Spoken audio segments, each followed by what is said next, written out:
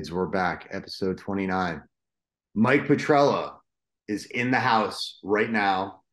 Mike Petrella and I, this is a very, very unique and fun um, homage because Mike and I have probably, I can't even remember. I think it was the second grade. When did you come to Coolidge? No, I was there first. Miss Berg was the teacher with Day Rider. So kindergarten in Hawthorne and first grade at Coolidge. All right. So first grade, we weren't in the same class. I don't remember who I had in the first. Actually, I do remember who I had in the first grade. Now that you said it, I didn't have Miss Berg and Tay Ryder. That was good. Yeah, I had Mrs. Morris. that's great. That was our last year too, right? Or something like that. Many days I don't remember what I ate for breakfast. So you're I asking me. have a really good irrelevant memory. If it's Yeah. important, I can't remember. But if it's something we talk about once every 15 years, I gotcha. All right. Well, the Day Rider thing, I hadn't heard that in a long time. Miss Berg. Oh, I wonder where she is now. Well, the funny part was her last You ran year. into her like 2 years ago. No, it was so my nephew, Michael Petrella, was in her class during her last year. And I was in her class during her first year. So Eddie's the oldest son. Yeah. Coolidge. Both kids go to Coolidge, and he was in her class the last year she taught at Coolidge, and then she retired because it'd been When was 40 that? years. Let's see. Michael's in fifth grade now. No, shit. Michael, am I allowed to curse? Yeah. Michael's in sixth grade now. So it must have been 5 years ago. So she was there a good 38 to 40 years. Wait, Ms. Berg taught in that school from the time we were there The until time Michael was his there. son was there? Yep. Yeah. Wow. I didn't know So that. I didn't realize it until I was like, that was my teacher. It's like, Did she have the IROC Z for the full 40 years? I mean, I just heard she was there. I never took the time to actually get back, and I doubt she would remember me. Maybe just by name, because like, wait, didn't I You're have this such a pain in the 4 years ass. ago? So So anyway, this is a really cool episode. The reason why I wanted to bring Mike on, so like I said, Mike and I have remained friends through social media. Mike lives down in Maryland now, and worlds are apart, but we've remained on social media. We've remained friendly and spoken and watched families grow and this and that. But one of the things over the last few years, and I'll give you a little bit of time to talk about kind of like the journey, because your journey runs parallel to mine in sort of the ad game, but in a different side of the ad game. mhm. So for you, the last, call it 20 years, it was like one thing, and it was just changing places in that world. Right. Give everybody a little bit of like the history of you, your career, what you've been doing, because then I think it really goes into the world of where you are now and what the last, call it, year has been for you. So give everybody So a little example or like a little bit of like, where did it start? You can go all chunk from the Goonies, like go back to like, you know, college sure. graduation, leading you up to where you were, and then how you are where you are today. Yeah, it was actually before college graduation. So we come from a musical family. Marco is a professional musician. We've been playing music forever, I think. And it's one of the things that I've always kind of held with me. And its relevance is I was walking around campus one day and I had a fish hat on and had a guitar. And I was going to a public speaking class or some marketing class in which you had to give a speech. And my speech was going to be how to tune a guitar, 3 minutes, blah, blah, blah. This guy comes up to me. He's like, hey, do you like the band Fish and do you play music? I said, yes. I just started playing guitar at that point. And he's like, you should come jam, blah, blah, blah. So I go to this one guy's house, and then there's his roommate sitting on the couch, like playing video games and like programming stuff. I didn't think much of it at that point in time. But as that guy who stopped me in campus wound up being the drummer in a band that I played with. So it was me, a guitar player, that we played in this band, and I got to know his roommate more and more. And his roommate was developing this software where he understood there's a gaming software that you could interact with people. And he started to see the concepts of being able to have a real-time conversion or a real-time tracking in terms of what you do, and decided to take that from gaming to advertising. So the guy's name was John Ferber, his brother Scott Ferber was at Capital One at that point. The two of them over Thanksgiving dinner in '98 decided to start a company. And they wanted to leverage what John knew from a technical standpoint and what Scott could take from the Capital One standpoint, just his business acumen. So that was November. In January of that year, I showed up to band practice in a suit and tie. I was a British literature major with a music minor, which is a completely useless major. You and and he me looked at both, me, he's dude. like, I was hey, a history major. yeah, it's sort of like the perfect major to be a CRO. Totally. Mhm. And he's like, yo, what are you doing? I'm like, oh, I had an interview with the FDA. I think I'm going to do that. I don't know what my career prospects are. It's like, no, stop. My brother and I are starting a company. You should come join. He's like, you seem to be the most responsible out of all of our friends. Like, come join. I was like, oh, okay.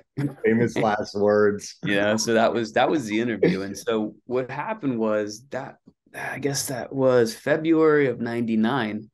I was technically an intern and I worked for $25 a day, but I worked from 9 to 5 and I went to school from 6 to 9.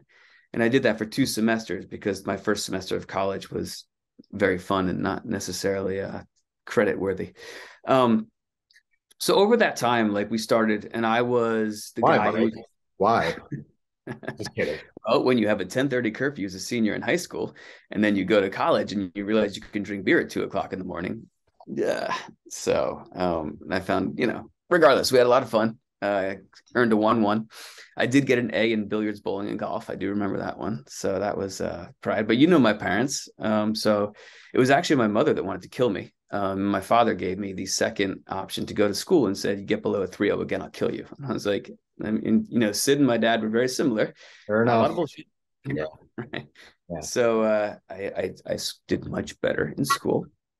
But yeah, I started working there, and just to understand the industry. I knew nothing. I was copy and pasting these emails to say, hey, we can pay you 25 cents cost per click for this, blah, blah, blah. And it was a time where the internet was just starting, right? This was 1999. You had the transition of print going to online. Pricing was all over the place. Money was being thrown everywhere. Everyone had a startup. But we used a simple formula of cost per impression, cost per click, or cost per acquisition.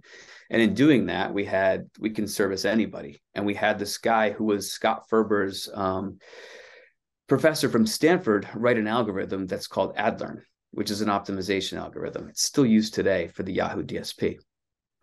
Anyways, case in point, we were one of the startups that did well. We were able to transition during the dot bomb when everything went. I think that was 2000, right? In June of 2000, everything sort of like hit the fan. And we took CPA budgets, meaning cost per acquisition, pay us if we get the intended acquisition, and advertisers kind of flocked towards that. We also had to change our name from TechnoSurf to advertising.com to become more serious. And the TechnoSurf graphic was, we got a cease and desist letter from the Grateful Dead. So, because it was like the skull and bones thing. So we became serious. And I remember at one point, the county came and knocked on the door of a townhouse that we were at. It was like out of a movie. They knock on the door, I answer it. There's 10 people working behind me. They're like, you running a business? And I could look around, I'm like, no. So we got evicted from the townhouse, and then we had to move to an office in Baltimore. So that was May of '99. We're growing. I finally graduated, and my reward to myself was I just stopped going to school at night, but I kept working during the day. And so I was an account executive. I was in charge of the dishwasher and making iced tea. And you grow as a company, you bring in more mature people who understand the business. But for me, it was always just, you had that installation of, if you're going to do something, do it well. Right. And that's what I did. No one, I got help. Don't get me wrong. And I got help on what I was doing, but I worked my ass off to get there. Worked my way up to begin managing people. I was given an opportunity to build our West Coast presence. So I literally went to San Francisco every other week for a year. And I traveled between Seattle and Los Angeles. We had no kids at that time. So Michelle was in, I think she was getting her master's for social work. So really busy time, but great experience to build out a team there, manage a team there on the East Coast. And then after that, so that was 2004. I was burnt out from the sales thing. You know, I wanted to see my wife. I was on a first name basis with the United crew at BWI. Like it was a lot, but it was too much. And I realized that we had no analytical support. The sales team had everything they wanted. The inventory team was like the redhead stepchild. They're like, yeah, we'll give you a desk and you get a chair too, maybe a Figure it stool. out later. Yeah, exactly. Just get the work done. Yep. And so I started the analyst function for the supply side and the operations function. And my math is terrible, so I definitely hired a lot of smart people. I remember I hired this one dude. He went to Princeton, went to med school for 3 years, decided he wanted to be a doctor, then got a master's in science.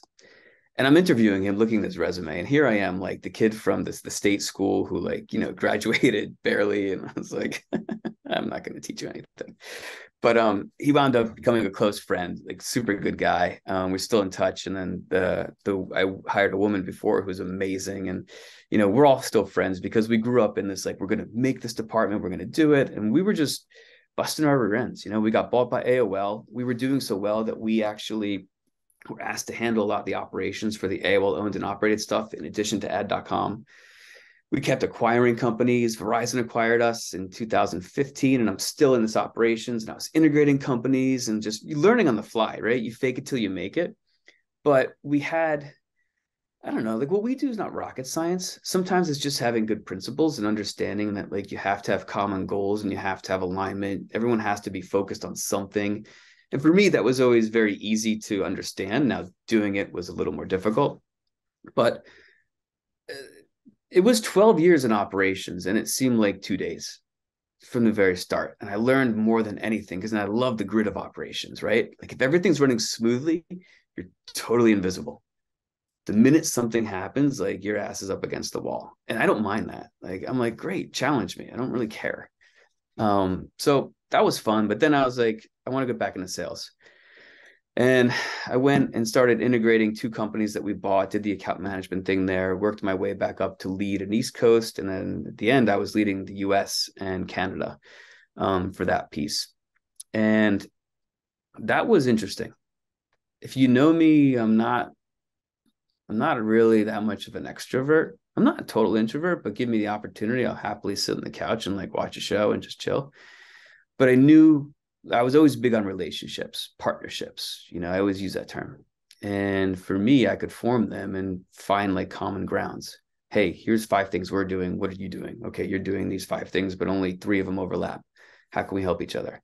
And I just learned to build solid relationships. Like, I joked that I was 22 for 23 in terms of layoffs at Yahoo and all the companies before that. And a lot of that was based on the relationships I made. Right. It wasn't because I'm a genius. It wasn't because, like, I'm this special person. I had a really strong network internally, and I positioned myself to be in a role where I can just be helpful. Right. I don't have much of an ego. I really don't. And I'm all for the better. And if I get to benefit from that, cool. And that's the way I've always operated. And plus, living in Maryland, your salaries weren't all that high. I remember one of the most backhanded compliments I got was like, "You're not even on the radar layoff. You don't make nearly enough." It's like, Thanks. thanks. That's awesome. Maybe Hey, I can go so there. I have a question. So when you're doing Yep. this, because I've sort of come up on both sides too. Like, my background is more on the buying side, which is kind of operations because you're not, like, on the front line. You're kind of taking all the budgets and working them, and you're doing your thing. But for me, finding out that, like, making the move, I think it was in 03 or 04, from the buying side, from being on an agency to going to, like, FX as a sales planner. Like, I found out very quickly. Like, I was there for probably 7 months, and I was like, not that I Yeah. like, because now that I have my own business, we're coming up on 16 years next month, like in like a week. I'm the sales. Like, I mean, I'm not all the sales, but, like, my network has been built up. So it was like, but I guess my question to you is, when you have a sales background and an ops background and you're putting those together and building your network, it's similar to me. I love sales now because it's about building the relationship first. Like, when your name is on the company, it has to be about that, because ultimately Totally. I can't run away from it. I was creative enough to call my, DSM something else, like when I Yeah. started, like it ultimately hit back to me. But how did you like know? Because I kind of fell into it, and I like asking these questions. I did it with my buddy Kevin on Friday. Mhm. Like you played in the NFL, you were like you were an athlete your whole life. Like his dad played in the NFL, his two brothers played in college, he played at Rutgers, played for the Bears, played for the Titans, and now he's the VP. Like he's getting to live his dream out working for a sports marketing firm up here, but being the VP of talent because of all the experiences he had. Like the guys that they're repping, whether it's at the combine or whatever, these guys, these new guys that are going to the NFL, like the value that Kevin brings to the table isn't because he knows everything, but he's lived all the highs and he's lived all the lows. And that that connects you, like that binds you in a way that a lot of others can't. So how Yeah. did you know that how did you know that it was sales or like your journey is now on the track of like you're continuing on in sales. So do you ever see yourself going back to ops or is it like do you feel like it's a cyclical Maybe. I mean, life? my I was I don't want to say forced. One of the most difficult things and one of the best lessons that I ever had with what I did is just through attrition. Unfortunately, in that digital industry, well, specifically in all the companies that came after that, there was always leadership attrition, change, like constant. I think at one point I had 5 bosses in 2 years, Uh-huh. and I guess it was 15 or 16 is when I got back into sales. New leadership came in, and this dude, his name is Matt Gillis. I absolutely love him. He's just a smart, happy, like just one of those people that success follows. He came in and he had his folks. He had a folks that he wanted to run ops. He had folks to do this, that, and he was like, "I want you to do this." And it was a big change for me because every single person that I had worked with for years was now gone, and I was the one of the few people left of the old regime. And I remember it was he said, "Come do this.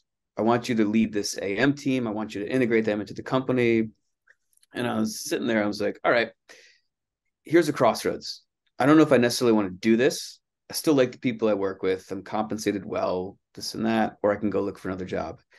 And I remember he's like, "You're going to report to this guy named Pat, Pat McCormick." And Pat and I have become really close friends. And I think the world of this guy. And I remember the first conversation I had with him was like, "All right, Pat, I'm here to help. What do you need?" And to this day, he remembers that because when you have a new employee who is essentially displaced, it's the attitude and really what that employee brings. And versus like, F you, I used to do this, that, like, I know this business, I know the skeletons, or you can be part of it. And I knew I was an outsider looking in, supported, you know what I mean? Everyone was super kind. And like I said, I'm still close with Gillis, still close with Pat. They're very, very important figures in my life. Um, but it was upon me to say, okay, this is the opportunity. You can either figure it out or you can go. And I decided to say, like, listen, man, how can I help? And I learned the way Gillis worked. I learned the way Pat worked. And it was less about working for them and more about working with them. And they were very open to that because, like, seniority, whatever, right? Like that level, we were all similar levels. Matt's, a couple levels above me. And I respected Pat that way too.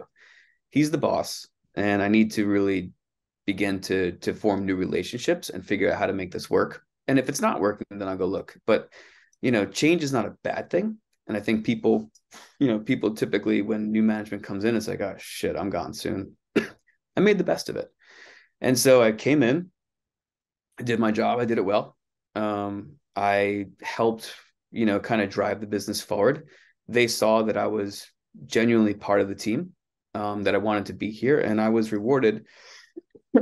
Sorry, dude, got a cold like 3 weeks ago, so I have a cough for the next like 7 months. And I was rewarded for the work that I did, and I constantly earned what happened, and I'm proud of that because like I was very well supported. I wanted to be part of that team. I showed that listen, I'm willing to work within this system, and it wound up being a great thing. Like and like Pat elevated as well, and I elevated with Pat. And then when Gillis left, it was Pat and I were like, all right, let's do this, and some new leadership came in, and we continued to just put our heads down and work. And I think that's the thing. Like, it's, if you're willing to try and you give your best effort, sometimes you're going to be rewarded and sometimes you're not. And you just have to understand if that's like, if that environment is one that's conducive to what you want. Because like a lot of people are in my position and they bust their rear end, but boss has favorites, right? And it just doesn't work out that way. I got lucky. I busted my ass. I was recognized, I was rewarded, and I was given more opportunity. And I'm grateful for that. Like, that's just doesn't always happen. So like, thank you to Gillis and Pat for, helping me out there. There you go. Thank you, Gillis and Pat, right here. Yeah.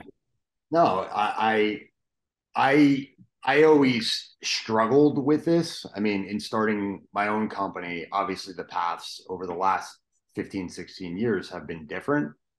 But one of the things that I value most, because there's been good days, there's been bad days running this place. And literally, like, when I tell you we started it from scratch, like the people that are, following this, this podcast or whatever you want to call it, like know the story.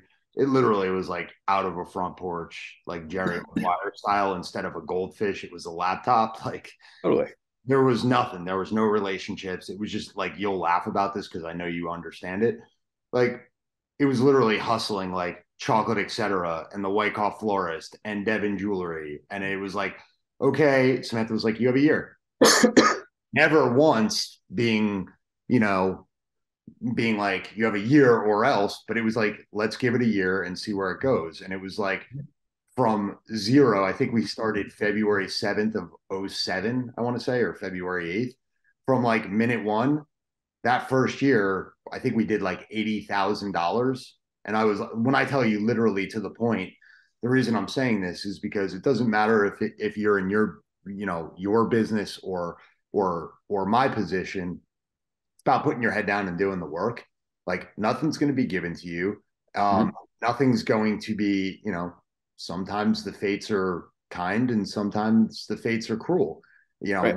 We've lost business that had nothing to do with us. We had a client last year doing great work for, everything's humming along. Their website hosting company got hacked. They lost their website and their backup.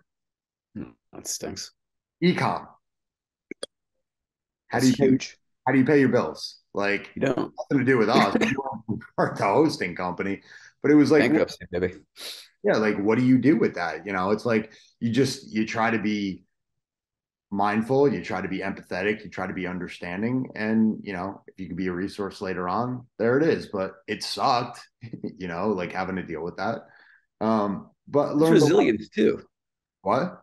It's resilience, and I think it's like, and it's with all parts of life. I mean, work is work. And I get it. Like, work is important, right? Work pays for life. But resilience is character. And resilience is like, dude, I courted my wife for 4.5 years. 4.5 years. And finally, I think she's like, all right, fine. Like, if you just leave me alone, I'll say yes. Wow. Right. Like, it's nothing comes easy. And I think that's the hard part of just, you have to be willing to be persistent and take loss and take like experience. I always tell it, experience is a wonderful teacher and it has no bias. And that's the way I live. I'm like, I'm going to try it. And if it works, great. And if not, I'm going to figure out what went wrong. Yeah. And sometimes, like, and depending on the stakes, obviously you have to make calculated decisions. I'm not going to just go be like, I'm going to start surfing 97-foot waves this week. Like, that's a bad idea. Right. But like, you got to try something. And I think I don't know. I'm grateful for my parents because they instilled that into me. I didn't have, we grew up, dude. I used to get made fun of for wearing soccer cleats to baseball because like we couldn't afford them. But you just work through it and you just work through these things. And like, I remember the baseball team with Carity's father was the coach, I think, right? That was one of our better teams that we had. Yeah. And like, we all worked our asses off and we were like this little town and we were playing guys from Hackensack who were just big and throwing balls at our heads and stuff. But like, we were the little engines that could, Yep. and I've prided myself to that. I'm proud of what we've accomplished in life because a lot of it's been with what we did and not what was given to us. You know, to your point, like out of a basement, and now you're 16 years into, you know, just an agency that's successful. You look happy, you know, and everyone, when I look at your site and talk to people, everyone's pretty damn psyched to be working for you and for, you know, your team. So I will say that it's it's been a journey. Finding the right mix of people has been exceptionally important. And one of the biggest, and I'm sure you can, you know, in your journey, you spoke about it a little bit, finding the right people, finding people that will bring you along, you know, finding people that you brought along, like paying that forward as well, I think is vitally important. Um, the little engine that could, like we used to joke that we were the bad news bears, nice. because it was just, that's what it was. Like nobody ever gave us a chance. My boss, when I walked out of the agency, so I made the move from New York to a smaller agency in Paramus. They at the time they were like 30-40 million dollars. They were a big New Jersey agency, but I'll never forget when I said I want to buy my laptop and I'm going to start my own thing. And one of the two brothers that owned it was like, "Dude, you'll be back in 6 months." And I'm like, "The hell I will." Right. You know, and that was the impetus to like get it going. The beauty of DSM is the conglomeration of its parts. So yeah, like building a culture, it's great. I mean, now that it's a little different now that we're out of the office. I don't even know if I told you, we had 5 years left on our lease and we were able to get out of it on Halloween, Nice. which was epic. A lot of money saved over the next 5 years, but we're at a place now where that culture, like we have some people, the beauty of DSM is we got 22-year-olds and then we got like late 40s and 50-year-olds. And so from the top down, all the 40s and 50-year-olds are trying to help all the 22-year-olds, and the 22-year-olds, like I think sometimes they're like, we really want an office. And so we're trying to like figure that out now. It's like With balances. yeah, like it's a little our creative director is the same way. He comes storming into my and I love him to death. Remy, I love you, pal. And it just like he'll come in, or he came in right when we were leaving. He's like, I don't know how I feel about this. And I'm like, how you feel about what? Like the office was empty. There was like four things. Right. He's like, I don't know how I feel about this. I'm like, feel about what? And he's like, I'm gonna miss you, man. I'm like, Dude. I live in Yeah. you. I live in like if you want to go to lunch, we can go to lunch. He's like, nah, I just love coming down the hall and like sitting down and like watching a soccer game or like talking like Giants and Packers and like stuff like that. I'm like, Derek, like what you know, because the other part of it too is that you got some people that are on the 40 and 50 side that have kids are like, get me out of my house, man.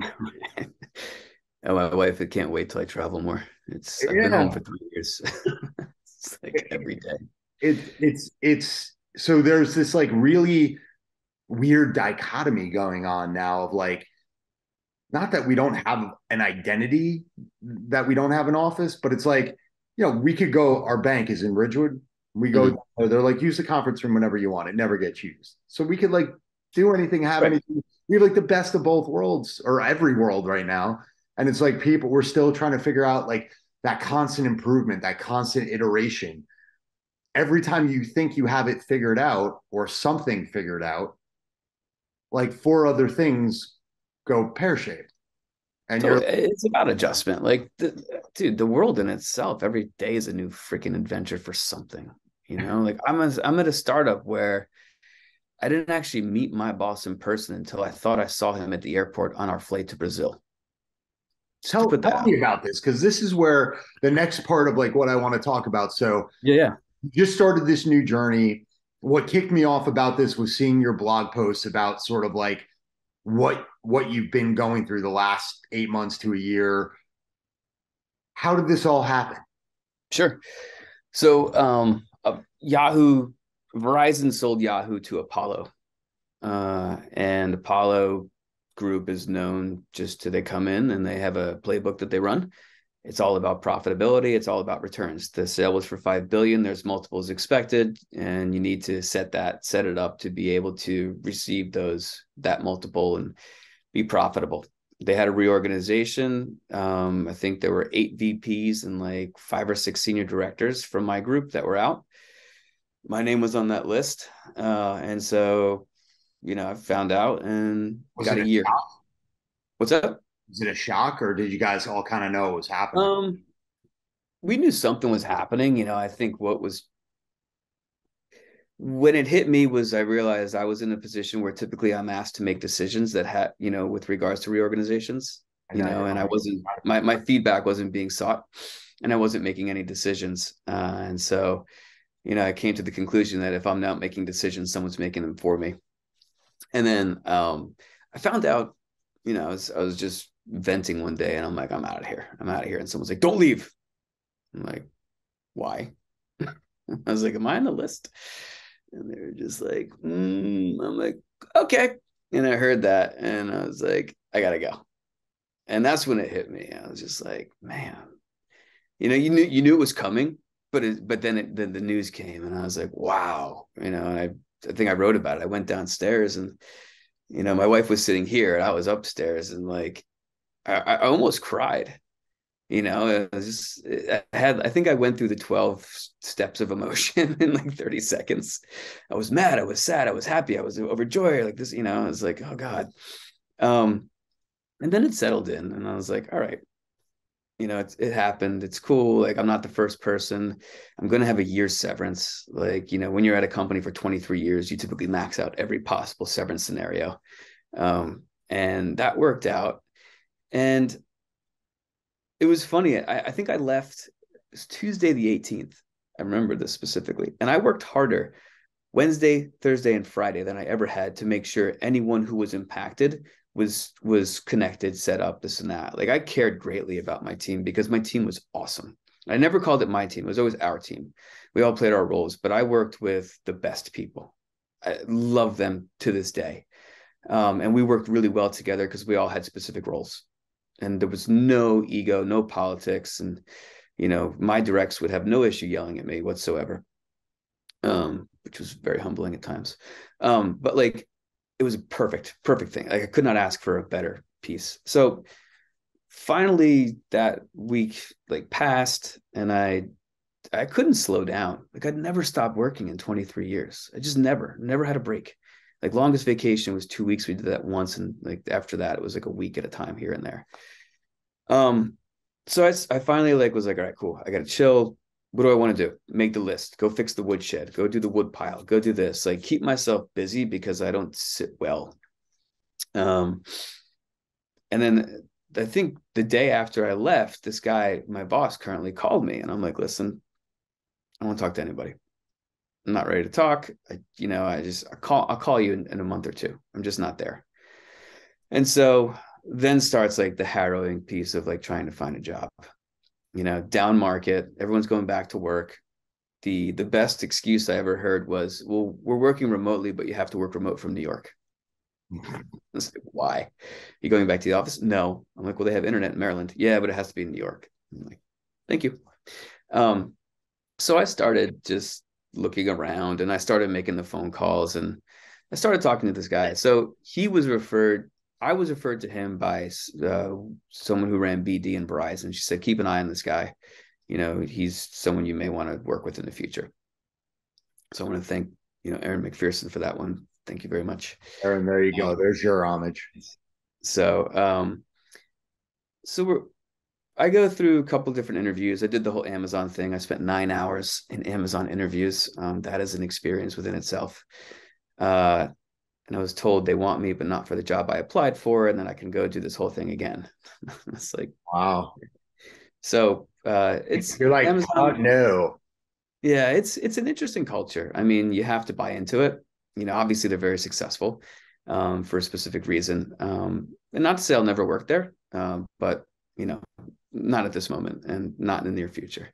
But regardless, I digress. I started to take calls. And I had a couple opportunities that were with enterprise types places. But my wife and I have been dreaming about this beach house. that we don't own, you know, and financially we're in a good position where we could take a risk. And so I'm talking to Paul Feller, who's my current boss, and he's, you know, just talking about what they're doing, you know, how they need help to grow. And there was an equity component. And we decided that instead of, there was one enterprise role that I had looked at and this company. And my wife was like, we've been conservative our whole life. It's like, we have the best financial defense in the world, 529s, 401ks, IRAs, you know, any other number and letter combination that you're supposed to do, like totally did it. I'm always like risk averse, like, oh man, I don't do this. Like, what happens? And I'm like, you know what? So we decided together. We're like, let's do it. We in. Cool. Like, I could not have a job. This could go belly up, or we are like, it could be a life-changing event. Hold on. So right Yeah. there with that decision, because I find a lot of people, like one of the biggest feedback components that I get with this is like, oh my gosh, like the people you have on, similar to you, they take these, like they jump off the cliff. Like Mhm. there's so many people that are just holding on and waiting. Like for somebody who is so risk averse and doing that now on the other side of it, was that extraordinarily difficult, or were you guys just like at a place where after you came through being like, oh, you're like, I'm good, let's go, let's roll? I was a mess from the time I said yes till I actually started. Cause like, How long was that? probably a month and a half. Wow. You know, there was a lot of stuff going on with, they were traveling. It was over the summer. So like, it's hard to get anything done over the summer. But you always have that, like that regret, like, oh my gosh, like what if, and that was sort of like the, but we've decided, we decided to take the risk, so what if should be in the equation, but as a past thought. And you know, one of the things that I've sort of, when you're part of a very large company, sometimes you lose your voice, right? And I found that towards the latter part of my time at Yahoo, it's not, my voice wasn't as loud because what I was working on wasn't in the wasn't in the spotlight, if you will. And my wife was like, you know, you love to build stuff, you know, you love to be loud, like you can do this here. And like, she's always been my biggest champ, my biggest support. And she's like, just go do it. You know, like we have a risk, you know, factor loaded in. If it doesn't work in a year, it's okay. Like, you'll get another job and we'll live. I was like, fine. And so I did it. And my Wow. first, you Do know, it. and I was like, yeah, I was like, you know, it's one of those, like, I'm just going to go cliff diving. I'm going to jump off the cliff and hope I hit the water, you know. And there was a very similar feeling. Like Marco, my cousin Mike, and I did that in Maine one time. We just went jump off the 60-foot cliff based on someone's advice. Don't ever do that. It's very stupid. But fortunately, like, I was the first one to go, and I was like, you know, and you have trouble when you have time to think on the way down. It's like more thought than I wanted. But alas, You're you still know, here. yeah. I think someone was looking over me when we told our parents we did it. Like, fucking idiots. We're like, yeah. So then we jumped again. But not the point. But we did it, and so I remember my first day was I had to go to Brazil, and so I left on a Saturday, and they were very kind. They flew me business class, which is, if you've ever done that, it's one of those things you're like, I'm going to take a picture and remember this. So I fly to Brazil. I meet these guys for the first time. You know, I'm just in this another country, completely different industry, and I'm just trying to soak things in. And it was interesting. I came back and I was like, all right, I'm in, right? Let's figure this out. Let's do it. And it's been 6 months, I think, right? I guess since August 6th, give or take. Uh, Dude, it's been a grind.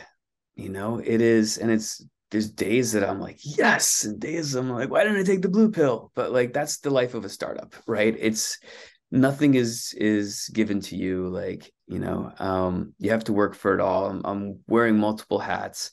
My voice is being heard. I'm driving strategy, making decisions, and I'm doing things that I've never done before. I'm working in a global market, specifically Latin America and EMEA. I get to leverage US contacts, and my network has been very, very helpful. But I'm also, you know, we're looking at telecoms and broadcasters. We're doing things like infrastructure and streaming. So there's a component, like there's an advertising component to it that I'm familiar with. But then there's like the SaaS models and artificial intelligence, and I find myself researching like, okay, what are where's AI going, and where can we be applicable, and what do we need to develop, and how do it's just things that you know I hadn't done. I've been doing some capital raises. I met with Blackstone, and like I'm in their office and I'm like, okay, this is new, and the CEO and COO were there, but here I am, and I'm like, cool. I think the most depressing part was the kids we're meeting with were like 15 years younger and like 10 times richer. And I'm like, but Are they as happy though? they looked fairly happy at that point. But perhaps, there's always the storefront versus the warehouse. So it's been good, man. It's a grind. Like, and you've gone through it. I went through it with ad.com and there's TechnoSurf, whatever we called it. And so there's a lot of things that we're doing that are cool. There's a lot of things that we're doing that need a lot of work. But it's been a really good learning experience, and that's what I'm taking the most from it. And if by chance this works out and it's a life-changing experience and I own a house in Long Beach Island, like awesome, right? That'd be amazing. If it takes a different route and we have to course correct in the future, cool. Now I have global experience doing things that I've never done before and whatever. I mean, I'm going to give everything I got, right? I'm in control of a lot of this. And so the effort that I put in is the result I'm going to get out. What you Maybe just not one-to-one, but well, what you just said, it's one of the big things that drives me with DSM in that there's never going to be the biggest company. There's never going to be like Wyden Kennedy. It's never going to be Gray. Like, but sure. we're getting opportunities. And to a point you just said earlier about the people that are at DSM, that's like the most important thing to me. Um, Similar to your wife, Samantha's always been really supportive of me doing this.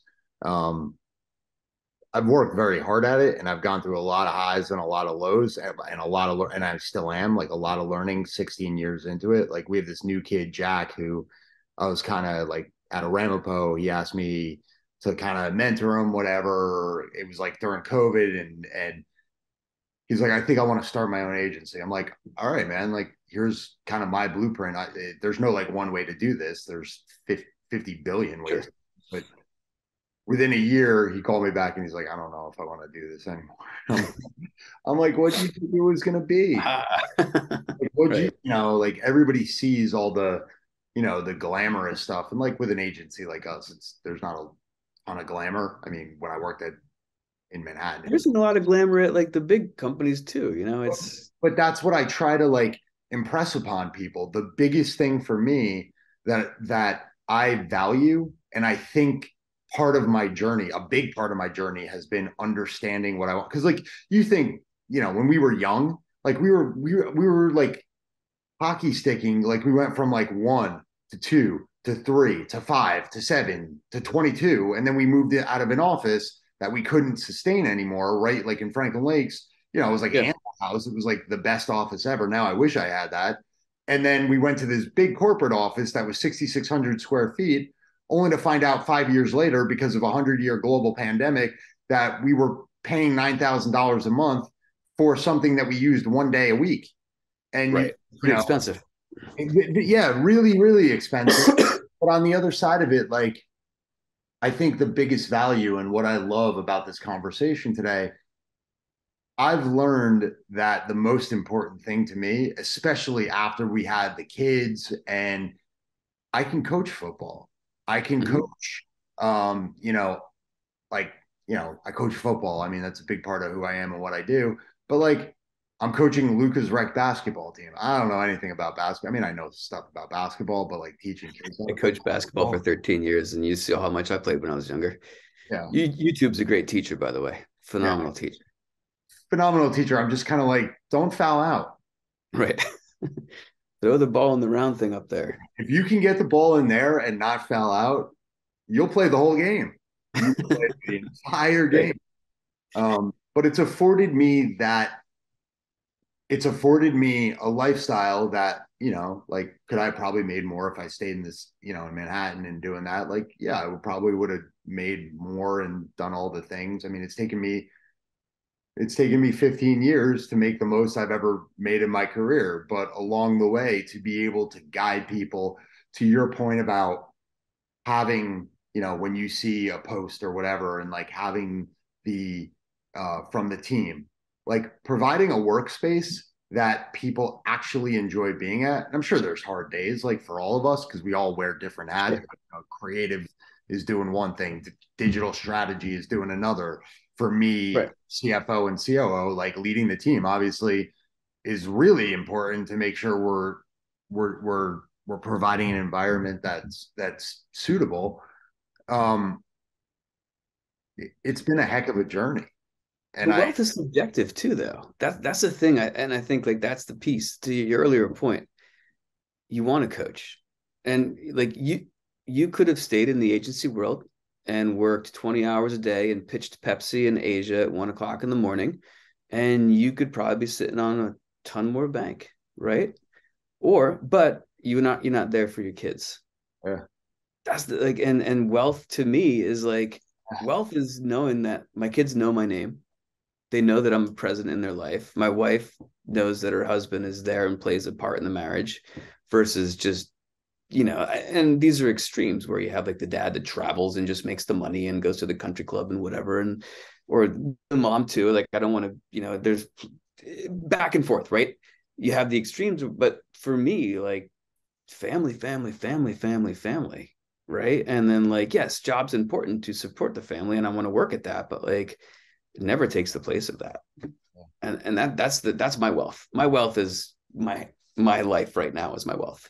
My bank account is great. Don't get me wrong. Could be better, could be worse.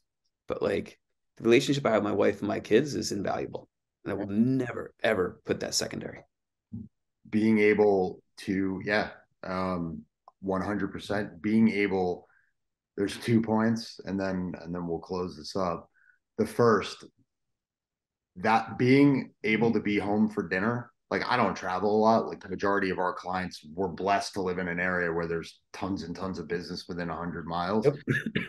COVID changed that a little bit because I have like buddies with agencies up in New Sure. Hampshire, whatever, that we've been able to like spread our wings a little bit. But the first 12, 13 years of the company, every business, like we built our chops on being like a local agency. And that was what really helped us.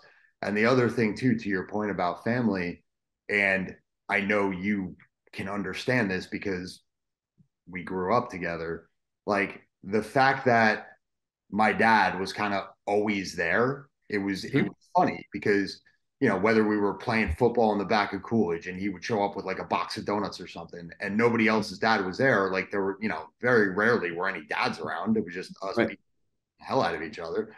Um, but it was like he now that I'm a dad, it was like, wow, Sibby was right. And when I was a kid, I totally didn't get that.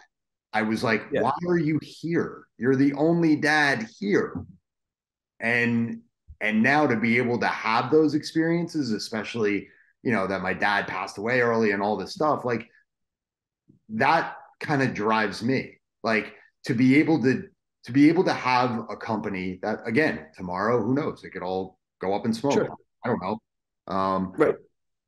but to be able to have that, to be able to have built that with the help of a ton of people, and to be able to share that now, and to be able to like now, like that I'm going to be 46 next month and going on year 20 of working now, Mm-hmm. to be able to kind of pass that on to other people. That's the one thing I love the most about. Yeah, it's rewarding, isn't it?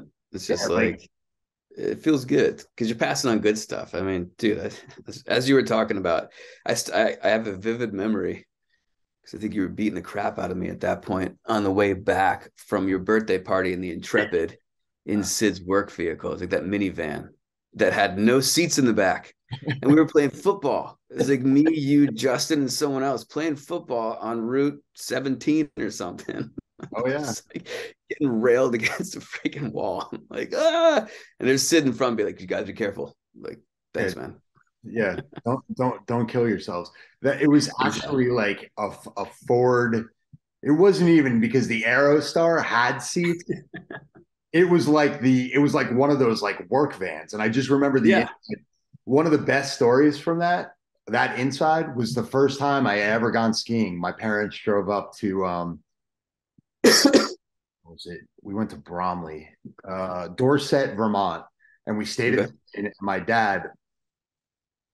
I know some of you know my dad, others that are watching don't know my dad, but my dad was like old school. So my dad had a 6 pack of Diet Coke that he left in there, and it was like -7 degrees in Dorset, Vermont.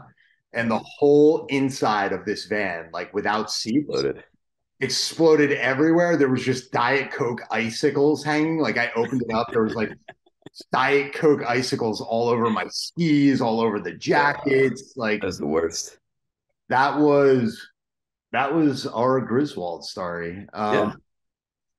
Tying this all together, um,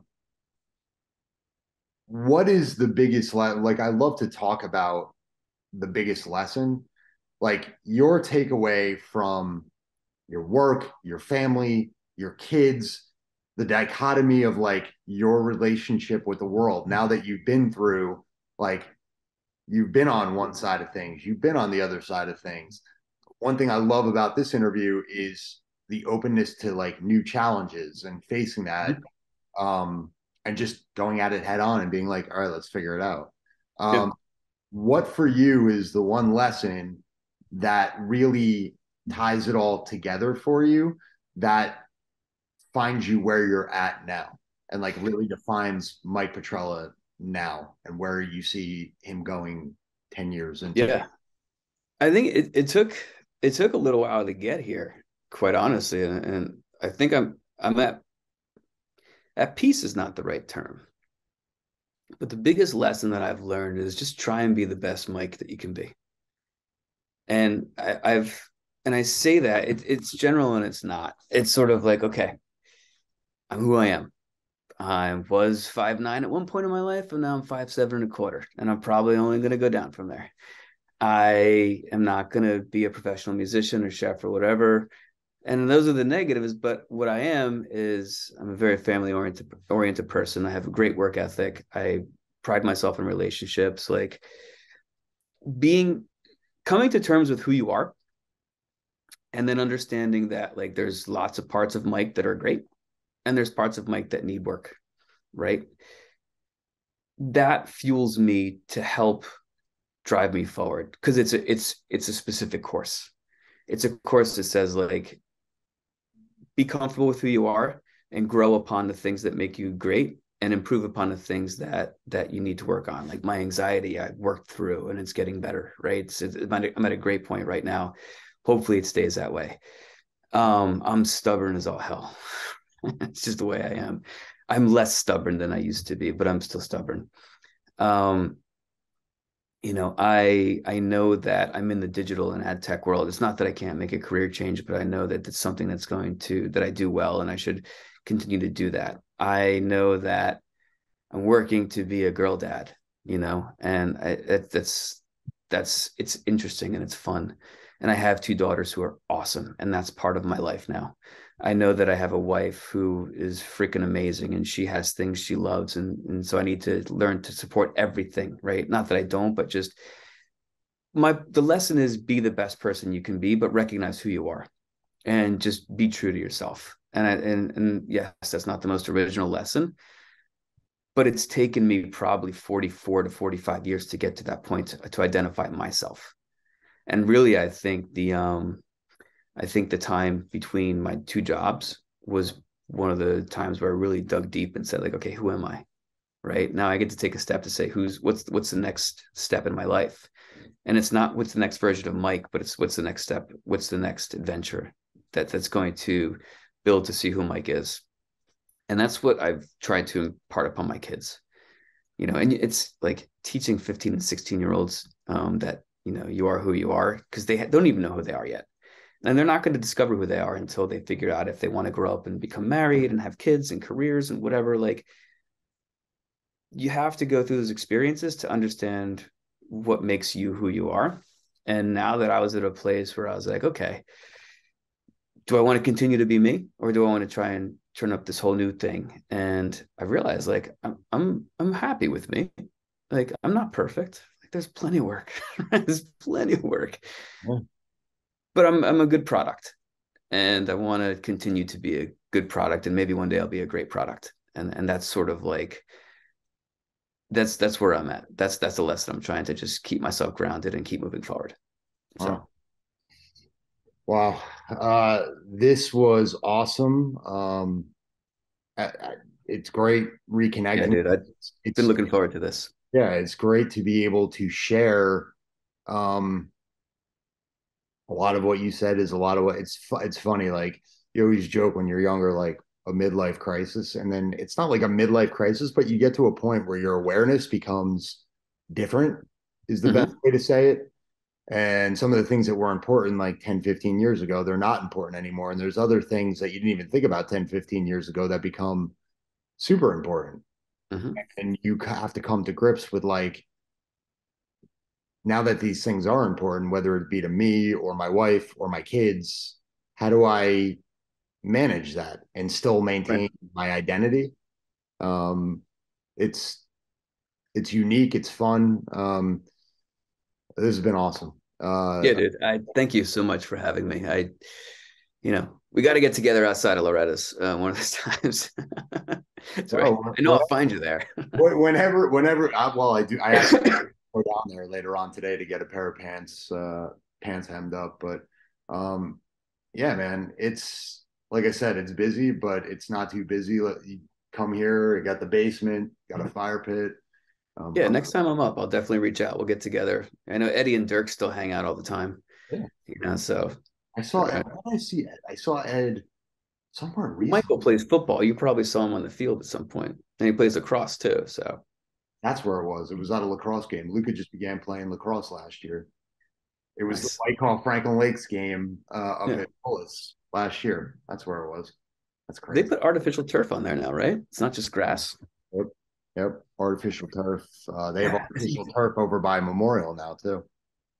fancy pants. Yeah. Back when we were younger, it was dirt. Yeah.